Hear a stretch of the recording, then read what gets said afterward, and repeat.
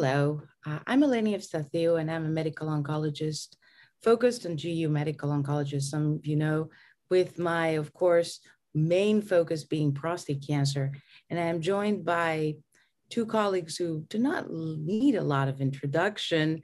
They're superstars in our field, Dr. Oliver Sartor. They're both gentlemen, medical oncologists, Dr. Oliver Sartor. I start because he's more of a neighbor to me, he's closer. And then I go more to the north to Dr. Fred Saad, a urologist that I'm also inclined to say urologist / medical oncologist from Canada. So we are joining you to discuss the exciting data that is coming through this June. And it feels also that we're coming out of the pandemic, and it's like those movies that were not released but are being released now, and there's a lot of hype around them. And I will actually start with the one that was the data that was most expected of all, the VISION study data. I think we were just all sitting on the edge of the seat, listening to what was coming through. And I will actually ask Dr. Sartor, who is the co-PI of the trial, to give us an overview and his first thoughts. And then Dr. Saad, who's also an investigator on the trial, give us kind of a view of the future on PSMA lutetium. Oliver, to you. All right. Thank you, Eleni. Really exciting data from VISION. For those who are not very familiar, let me give a little bit of a sketch of the trial and then the overview of the results. So VISION utilizes an agent called PSMA 617 lutetium 177. That's a bit of a mouthful, and I'll just call it PSMA lutetium.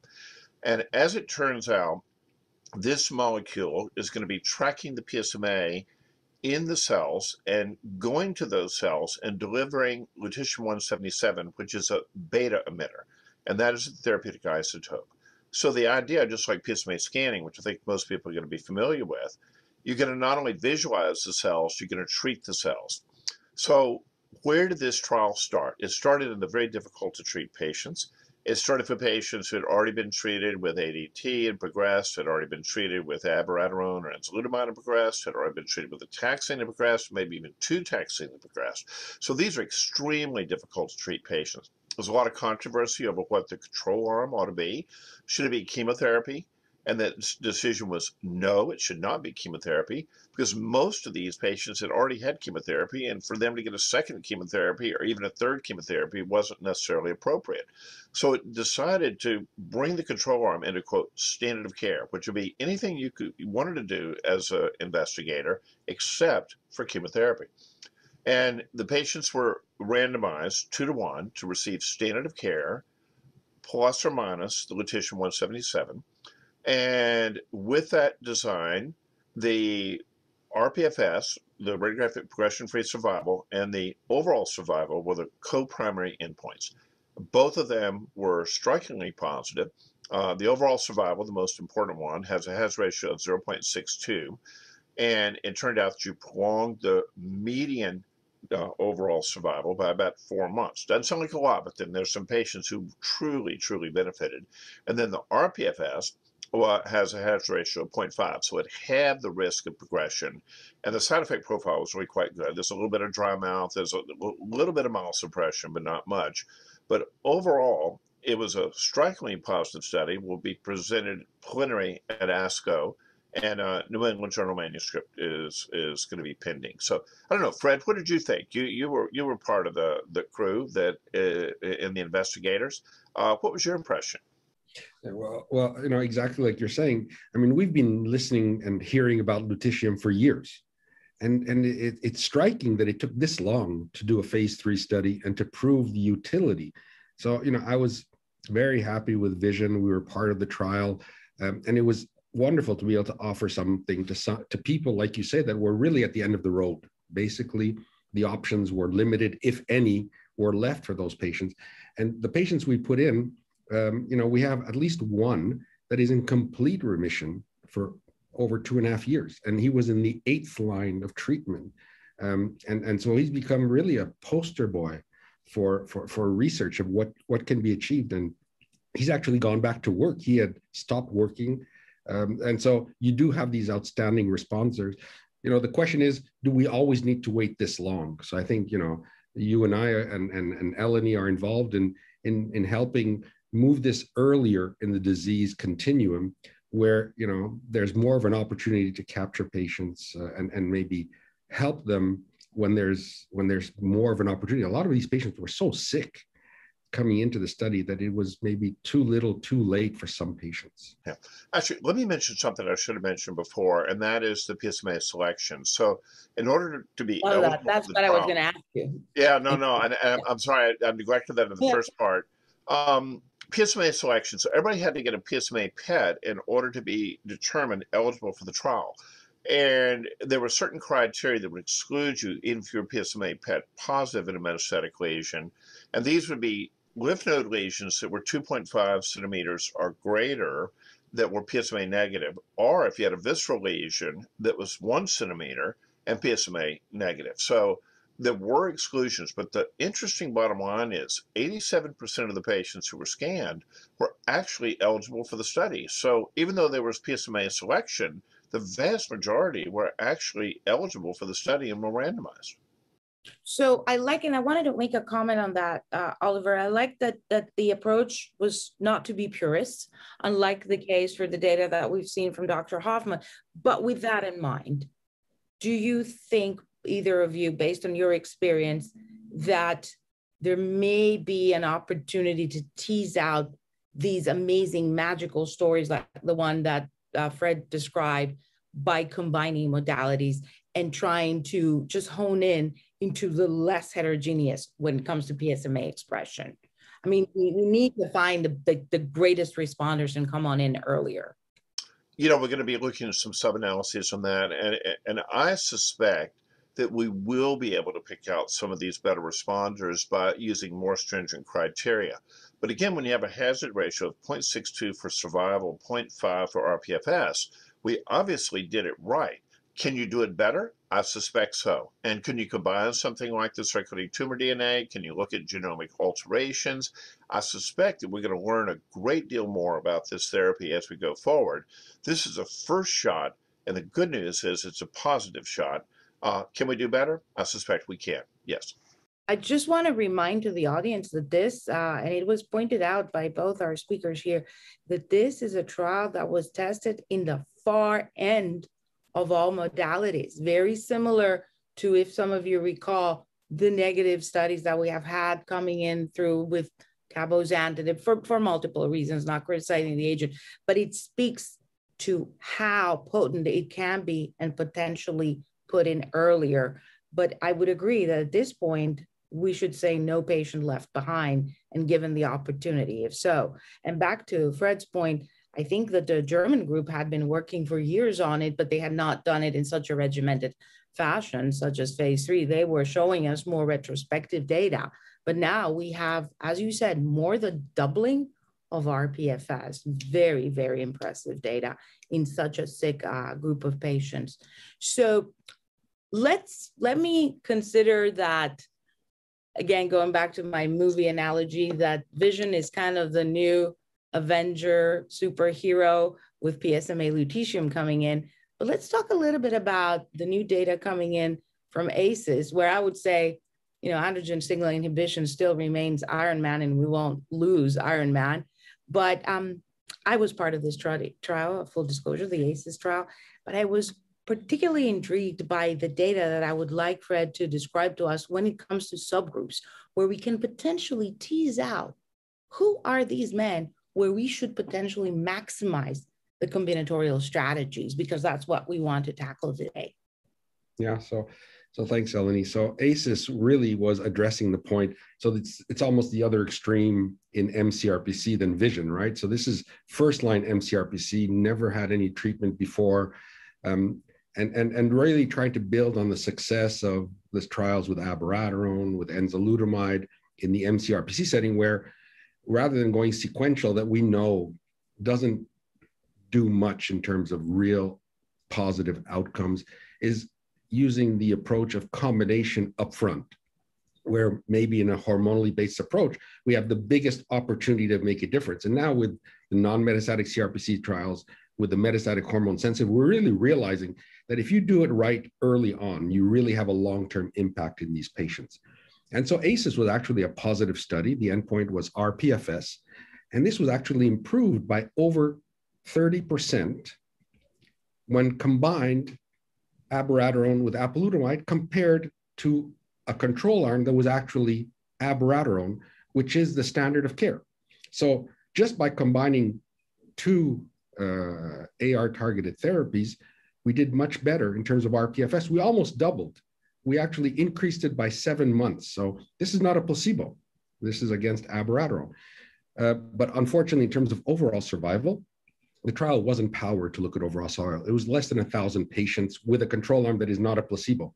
So actually, every trial that's shown success in survival was compared against nothing. So, you know, it's a really high bar in an all-comer population. But having said that, we had pre-planned looking at some more difficult patients to treat. And one of those subgroups are patients over 75, where we know these patients come in, are usually not really considered for chemotherapy, are looking for other options. And when they fail, at least in Canada, less than 20% actually go on to chemotherapy. And so these patients who were put into the trial, and there were about 350 patients over 75, and we realized that the rPFS was strikingly different, as expected, because it mimicked even better than the overall group. But in overall survival, that subgroup actually had a significant improvement. It was a 7-month improvement in overall survival in those patients, which actually turned out to be, with the limitations of a subgroup, statistically significant. And so, you know, there are multiple reasons why those outcomes were better, probably because they got less subsequent therapy, but I think it shows the importance of trying to treat these patients optimally, because a lot of these patients, their first line is often their only line. And hopefully trials like VISION will give them another opportunity that is not chemotherapy based, where unfortunately the reality is a lot of these patients are just not getting chemotherapy. Yeah. So look into the future, right, Oliver? I was going to get to you also with your comment, and a look into the future, because we're speaking to combinations, and the VISION trial did have standard of care plus, and now we're looking at ACIS. What is the future, and especially for the elderly patients, who are our patients usually? Yeah. So, you know, in the future, I hope we'll be able to offer this kind of approach rather than the sequential that we know really doesn't add much in terms of progression or definitely not in terms of survival. You know, would it make sense to start this kind of approach in the metastatic hormone sensitive patient that's elderly? You know, there are a lot of maybe opportunities, but obviously it's not as sexy as a new drug, right? I mean, it's coming back to what's been working and continues to work really well in most of our patients. Oliver. You know, one of the things that I think it emphasizes the importance of getting these novel agents in sooner.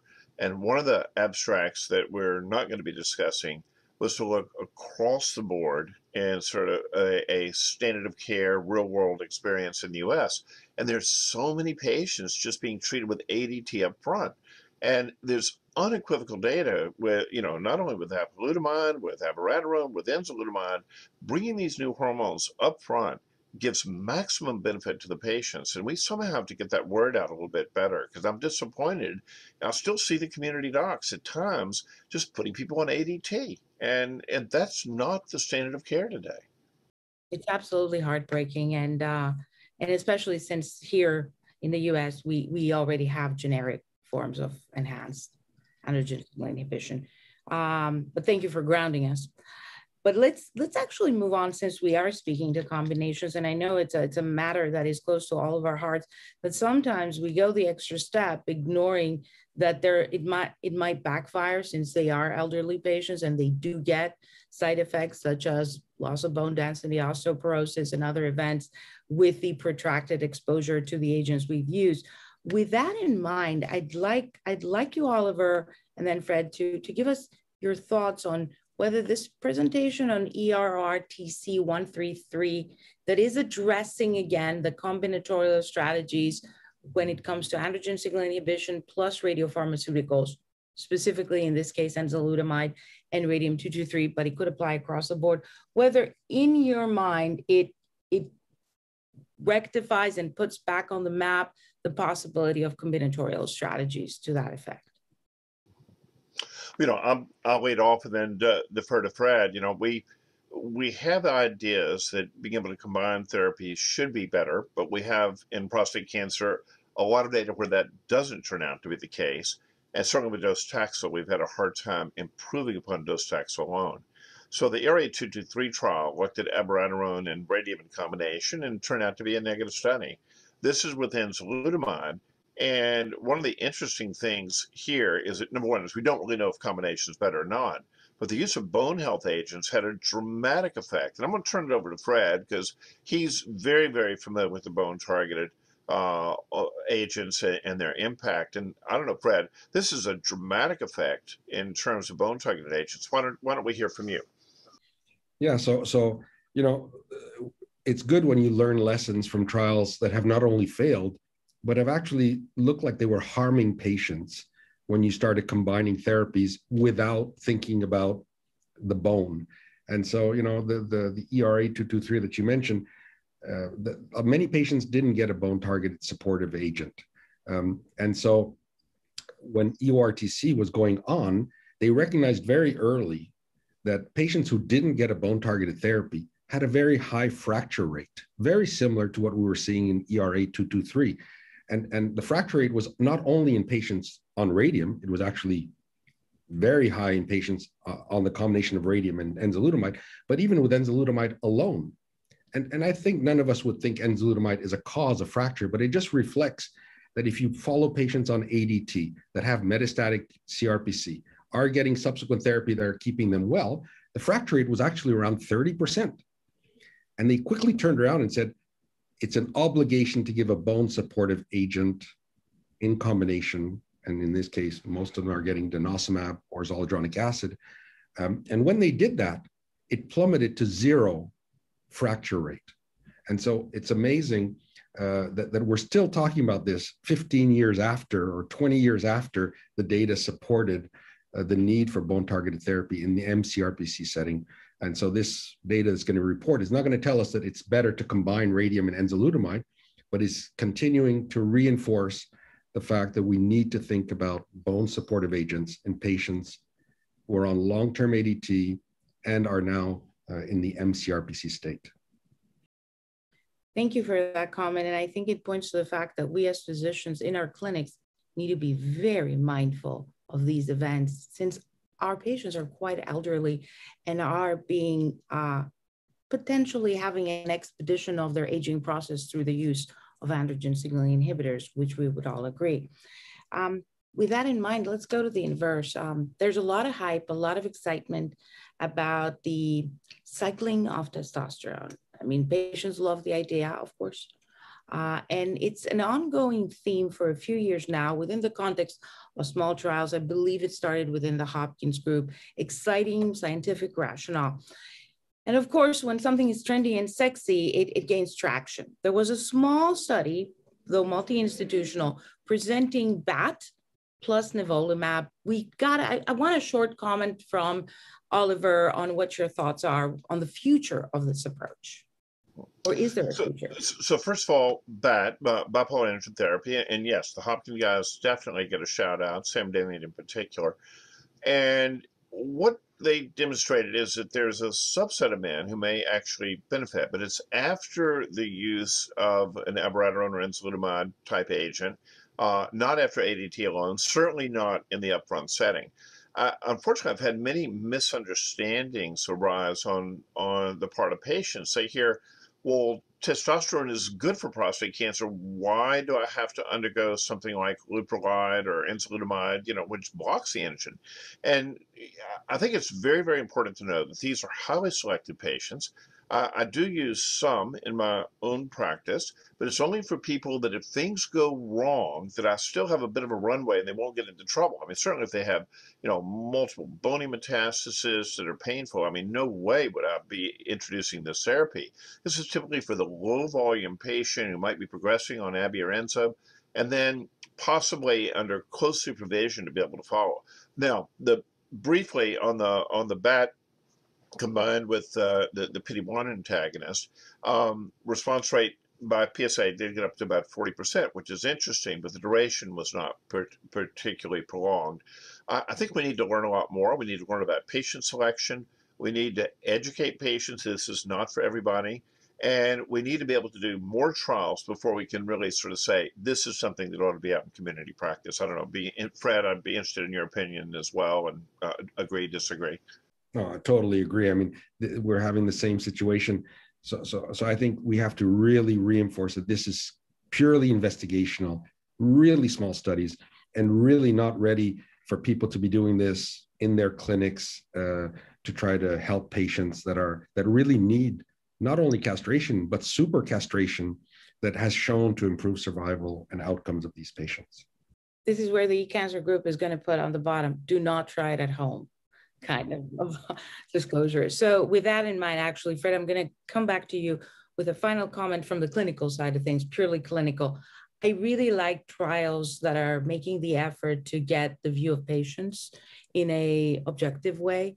And the ODENZA trial is one such that was conducted to actually ask the patient and get their thoughts, again, in an objective way, whether they would prefer an androgen signaling inhibitor such as enzalutamide versus the more novel darolutamide, which is expected to have a, let's say, better profile of safety when it comes to adverse events that are mainly related with passing the blood-brain barrier. Your thoughts on the results, and maybe give a little bit of a description of the results. Yeah, so I think the concept is novel. To try to really, like you say, address the quality of life issues of these therapies that really have a benefit for patients with advanced disease.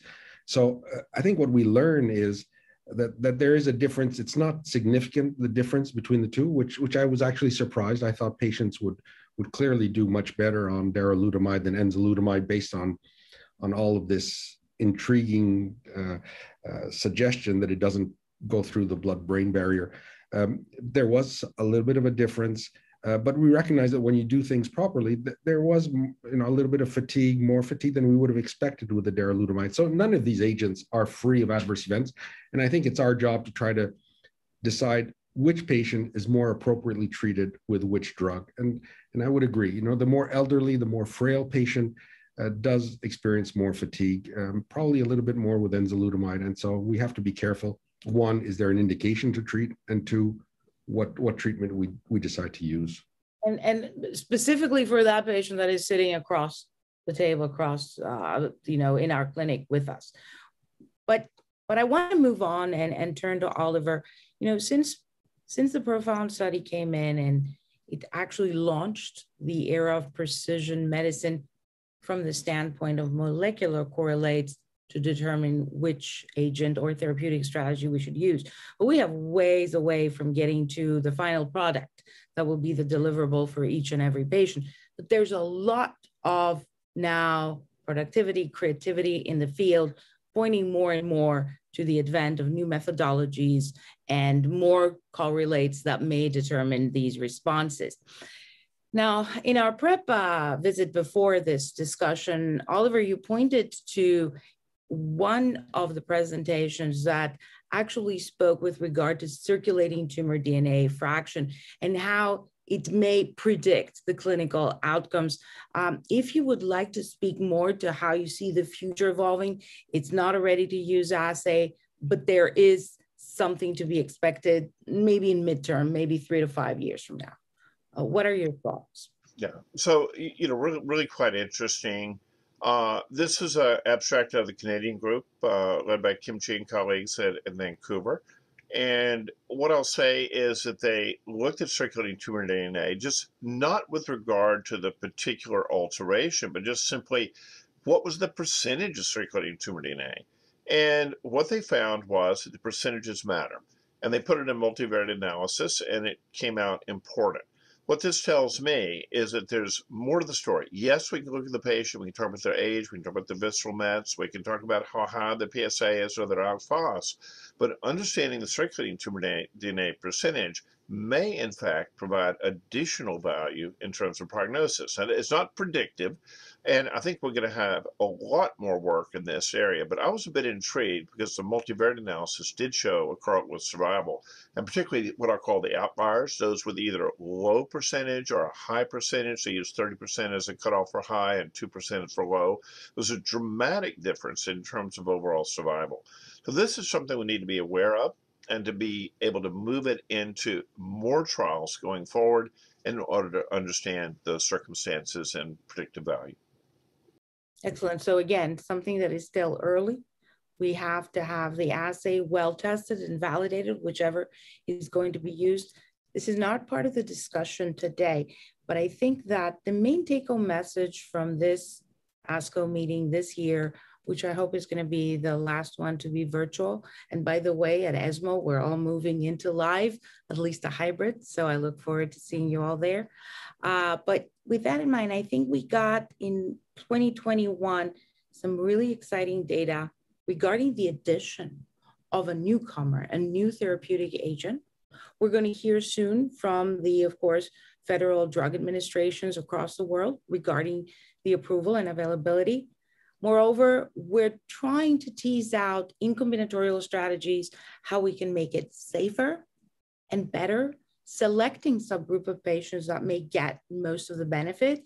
And there's so much more to come with regard to the determination of molecular correlates that are of value to our patients' treatments. But I think the excitement is there and the momentum is right for us to continue our work, all of us across the world. Thank you very much for being a part of these discussions and look forward to seeing you soon again.